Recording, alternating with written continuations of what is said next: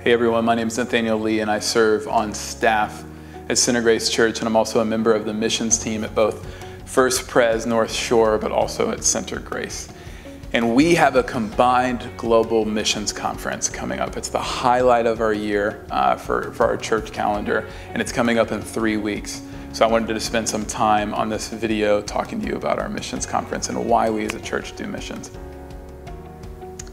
So let's talk about global missions.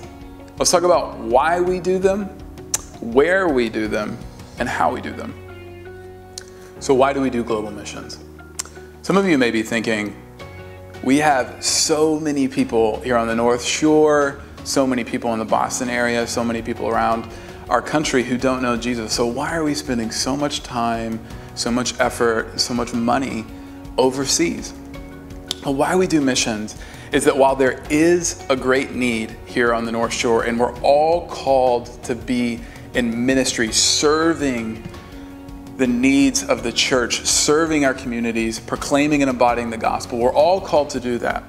The reality is that there are places in the world, a lot of places in the world, that don't yet even have a church. They don't even know Christians.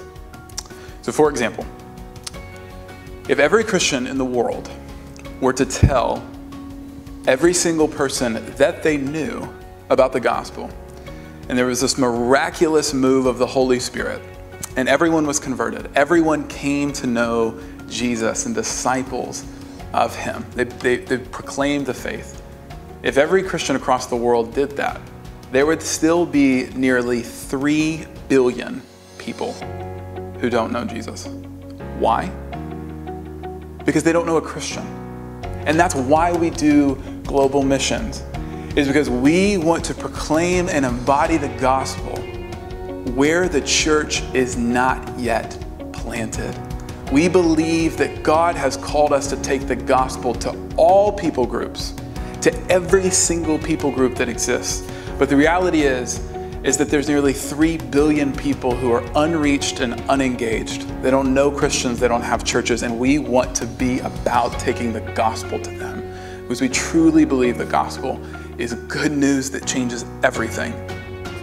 So that's the why, but where do we do them? Where are we currently involved? And we're currently involved in 3 places. You can think of it as A, B, C. We're involved in the Arab world, Bangladesh, China, A, B, C. We're involved in these 3 places for a number of reasons. We're involved because we have previous engagements with these places. We have people there already, but mainly we're involved there also because these are some of the most unreached places in the world. The Arab world, Bangladesh, and China. There are billions of people in these regions who don't even know a Christian. And we want all of our money, all of our time, all of our prayers, all of our people being sent to these 3 epicenters. These are our 3 missions epicenters. So that's the where. But how? How do we do it? Because you can't just send someone over there to start proclaiming and embodying the gospel. And in a lot of these places, particular epicenters, they'll get kicked out. So how do you do it? Well, we send people over there to do, some are teachers, some are businessmen and women, some work in churches. But the whole goal of all of this is that disciples would be made, and that these disciples would in turn plant churches. So the goal, how we do it, is disciples being made and to create indigenous-led churches, so that the churches are self-propagating, self-sustaining, and self-governing.